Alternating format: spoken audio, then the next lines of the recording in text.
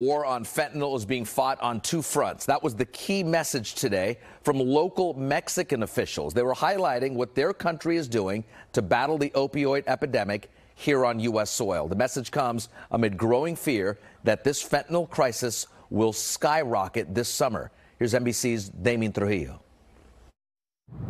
The DA's office says the fentanyl crisis is so bad that one local drug dealer even told his client to make sure he had Narcan on hand when he took the pill. Tonight, even local Latino leaders say they're especially concerned.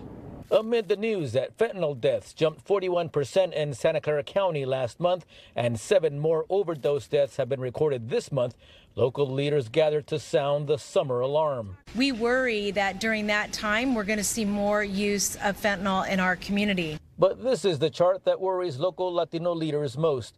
It shows Latinos account for the highest percentage of fentanyl deaths in Santa Clara County since 2019. It's really a concern for us, and we have been starting to spread the voice about this terrible impact of the consumption of these pills. The Consul General of Mexico in San Jose says the consulate has constant educational talks about the crisis to ensure more Mexicans are aware of the dangers.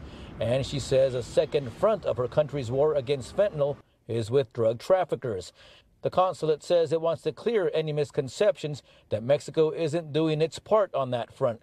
She touts the Mexican Marines' increased confrontations with drug cartels and the recent seizure of more than 6,000 tons of fentanyl-laced pills. Mexico is collaborating also with the United States to detain this traffic, but it's important also focus on consumption and also distribution in here. It's epidemic. Fentanyl consumption is so worrisome that the chief assistant DA issued this warning about taking pills of any kind. If it didn't come from their doctor out of a prescription bottle,